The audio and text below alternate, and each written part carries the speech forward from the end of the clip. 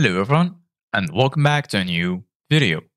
In this video, I'm gonna show you guys how to write Arabic in Adobe Acrobat.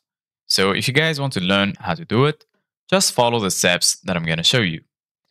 As you can see guys, I am right now in Adobe Acrobat application and this is how the homepage looks like.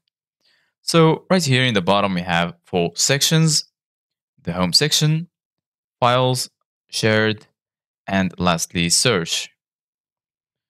Right here in the home section, in the top, you're going to have your settings.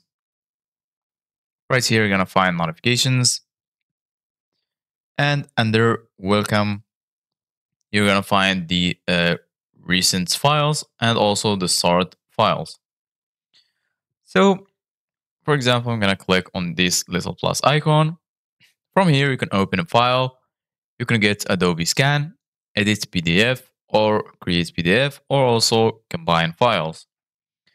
We're going to click, for example, on open file. And from this list, you can select any file you want to open from the recent, on this device, Adobe Cloud Storage, and so on.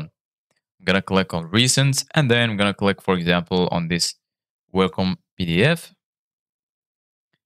And right now I am in the PDF. All you need to do, guys, in order to write in Arabic, firstly, go to the bottom right here. You're going to find comment, highlights, draw, text, fill and sign, and lastly, more tools. Go ahead and click on text, and then you need to tap the document to add text. And once you're here, you can type any text that you want. And when you finish, you can go to the top left corner, click right here, and then as you can see, guys, you typed the text. And if you want to type in Arabic, you can just click, for example, right here, change the keyboard on your phone, and then you can type in Arabic, and then you can save the changes.